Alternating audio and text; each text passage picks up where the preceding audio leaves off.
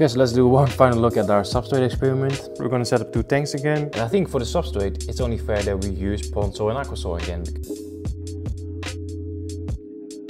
Welcome back everyone. It's time for us to get started with a new experiment. If you're completely new to my channel, basically every few months or so I like to do a new experiment or a new comparison. So we just finished testing 6 different substrates.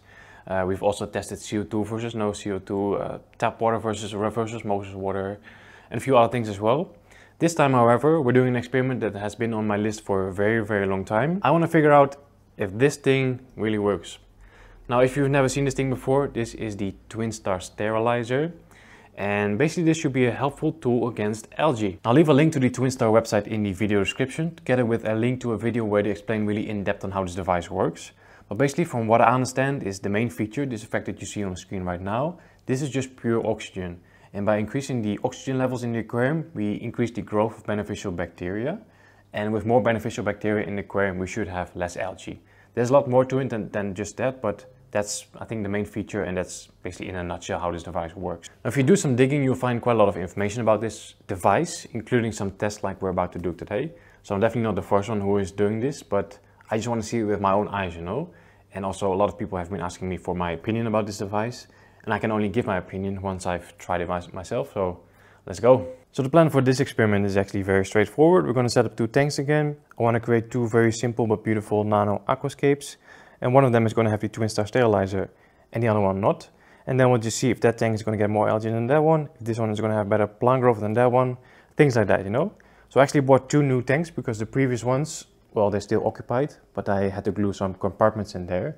So they are a little bit modified. I'm still going to keep these tanks. Maybe we'll do some more experiments where we need compartments again. This is how they're looking right now. And this compartment number 6 with pond soil and aqua soil actually gave us the fastest plant growth. And over here we have 3 more. And here compartment number 2 actually gave us the least amount of algae growth. Number 1 is picking up as well, the AQUARIUM Neo soil. But yeah, these tanks will be taken down very soon. So I've ordered some plants for these 2 tanks and they're coming in soon. In the meantime, I want to get started on the substrate and the hardscape. And I think for the substrate, it's only fair that we use pond soil and aqua soil again, because that was the winner of the previous experiment. And I'm very curious to see how it will work in a proper setup with filtration, with CO2, and maybe with some addition of liquid fertilizer as well. I'm sure some of you are wondering, like, what the heck is pond soil? So basically what I have here is a bag of water lily soil. Contains all components for healthy and lively flowering water lilies. And if you look inside the bag, it's basically exactly the same stuff as like regular potting soil. And this has some added nutrients as well. So we're going to put a layer of this on the bottom and then cap it with this stuff, Tropica powder soil. Exactly the same stuff what we used in the previous experiment, just regular aqua soil, but this is the powder type. I think this the powder type works better to basically seal the nutrients from the pond soil. That makes sense, because we don't want those nutrients leaking too much into the water column, so I think the powder soil is good for that. Okay, so we're starting with the pond soil. To make sure that this is a fair experiment, we need to make sure that both tanks get the same amount of substrate. So I'm going to weigh it out. Not sure how much we need, but let's start with 300 grams.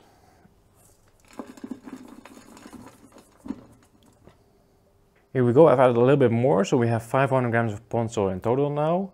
I've kind of sifted through it to find some weird things, so like pieces of bark, there's twigs in there as well. You want to make sure you get that out, because those things can start floating up and destroy the cap, and then you're going to get loads of nutrients in the water column, which will cause algae, which we do not want. So I've pressed it down a little bit, and now we can cover it with powder aqua soil. I think I'm going for like 2 kilos, something like that.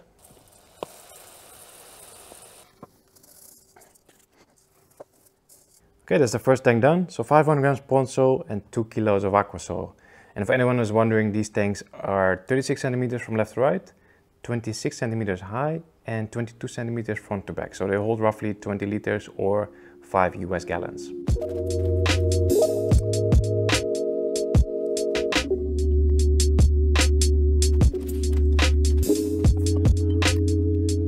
Okay, substrate layer is all done. I've also already placed in the filters. I'm going to keep it very simple this time. I just have 2 small internal filters, and this tank is going to have the sterilizer. So now we can move on to the hardscape. I'm going to keep that very simple as well. I have 4 pieces of wood and I have 4 rocks, super simple. I just want to make these tanks look a little bit presentable, you know, with the previous substrate experiment. It's kind of looking like a sort of like a chemistry lab here. These tanks are going to look nice, just simple nano aquascapes. I have some really good plant variety coming in as well. So yeah, let's start with the hardscape.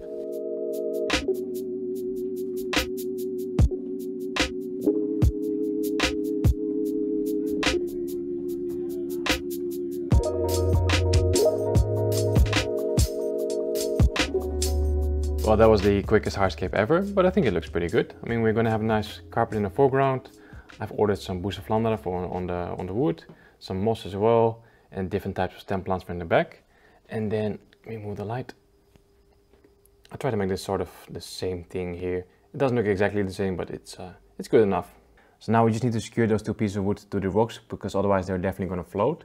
So I'm going to take a little cotton pad and then just take tiny pieces of it, kind of push it all together, and then with my tweezers I'm gonna wedge it in between, so like there for example, and I'll do this like I think 2 times on each piece of wood, so one here, one there, one here, one there, and then we just drop some super glue, and then the cotton pad will soak up all that super glue, and then within seconds it's all locked together. Okay, I think the hardscape is all done. I was actually struggling a little bit with my cotton pad method. So what I did is I used super glue, cotton pads, and a little bit of baking soda. That forms a really strong bond. So it's another tip for you if you are struggling as well. Now we can move on to my favorite part, the planting process. And the plants for this project are kindly provided by Dandelion Plants. So for the foreground, I want to have a nice carpet of Glossostigma. Then in between the rocks and the wood, I want to have some Cryptocoryne broadleaf. Next to the crypts, I want to have a little bit of color with AR Mini. On top of the wood, I want some Taxiphyllum species giant or giant moss, as well as some Bucephalandra Serembu brown. This doesn't really look like much right now, but this is a beautiful Bucephalandra. And then for the background, I have some Ludwigia arcuata, some Rotala species why not. This is very similar to Rotala green, but it's a little bit smaller and the stems look a little bit different. And I think I have 2 more stem plants actually, but I'll show you them later. Got the plants prepared. I'm just going to spray the substrate down a little bit before we start planting. Sometimes I like to plant in wet soil, sometimes in dry soil. But I think that because we also have this pond soil underneath it, it's better to kind of saturate it a little bit first. So we're all ready for planting. And I think I already told you where everything's going to go, right? So let's just do a quick planting time lapse.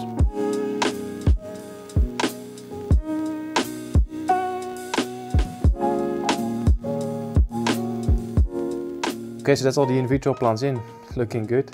Can't wait to see how that's going to develop. I have 2 more plants going in. First one is the Graziola viscidula. That's this one. It's a very slow growing short stem plant. And over here I have Mayaca fluviatilis, if I pronounce that correctly. This plant is not used very often, but I quite like it. It's a small, easy stem plant, and I'm going to use it to cover up the internal filter.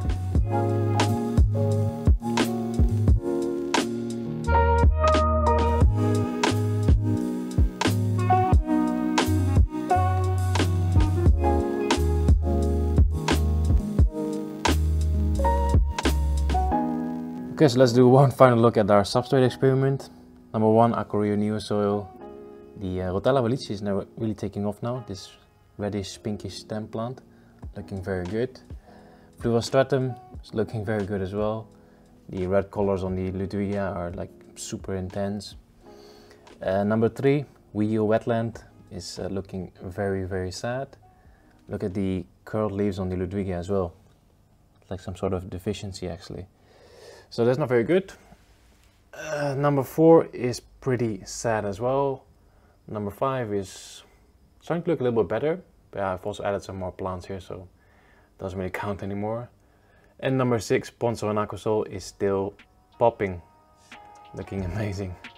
So that's it. I'm going to start taking these down and then we can replace it with our new experiment.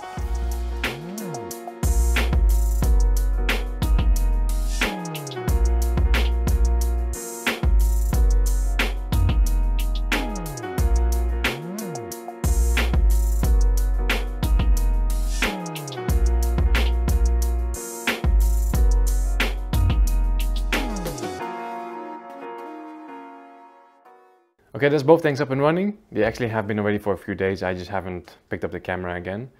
So they're doing good. I think it's been 4 days now. So we have the Twinstar tank on the left, the normal tank on the right. Lights are on for 8 hours on 70% intensity. Normally I would start with like 60%, but because we're doing an experiment to see if there's any algae differences, I thought a little bit more extra light, you know, can't hurt. Now, one thing I forgot to mention is that the Twinstar sterilizer works mostly against green algae. So green spot algae, green dust algae, hair algae, filamentous algae, stuff like that. And it doesn't really work against black brush algae, for example. But yeah, I think that's it, guys. The start of a new experiment. I'm super excited. Really curious to see what's going to happen. As always, I'll do regular updates and I'm gonna keep track of the progress of both things. I'm taking pictures daily, stuff like that. And that's it. Don't forget to smash the like button. Thanks for watching and I'll see you guys next time.